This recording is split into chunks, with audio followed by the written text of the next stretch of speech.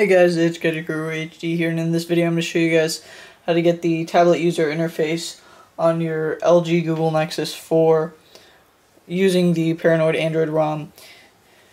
If you don't already have the Paranoid Android ROM installed, you're going to need to do that by rooting your phone and then flashing the ROM. And I have videos on both of those, so be sure to check those out before doing this. So let's get started. So all you have to do to get the tablet user interface on your Nexus 4 is go into the settings, go down into the left panel, and go to customization and hybrid properties. Once you're there, you have a ton of options right here. There are 3 different tablet user interfaces, and my personal favorite is the one in the middle, which gives you a clock, mid-size buttons, and that's just because the ones on the top give you small buttons, 5 icons and a clock. The one on the bottom gives you 2 icons, no clock, and fat buttons. And I like the medium-sized buttons, so I'm going to go ahead and do that. And it does require rebooting your phone and granting the Paranoid Android ROM super user permissions.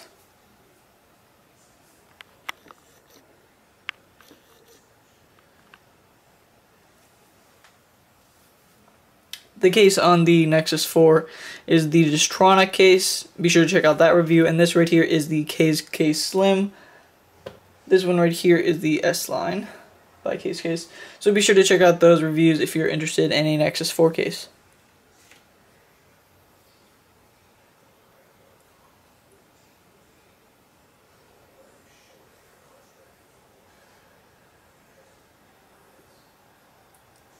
Okay, now that we got it rebooted, you can see right here that we have the tablet user interface with the back, home, and recent, and of course 1134. There are a bunch of other different features in the ROM, of course, and I'll go over that in a ROM review for the Paranoid Android ROM.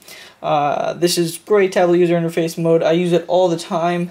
And be sure to check out my other videos. Like I said earlier, if you like this video, be sure to hit the like button, subscribe, and if you have any issues, comments, questions, or concerns, definitely hit me up in the comments section, and I will catch you guys in the next video.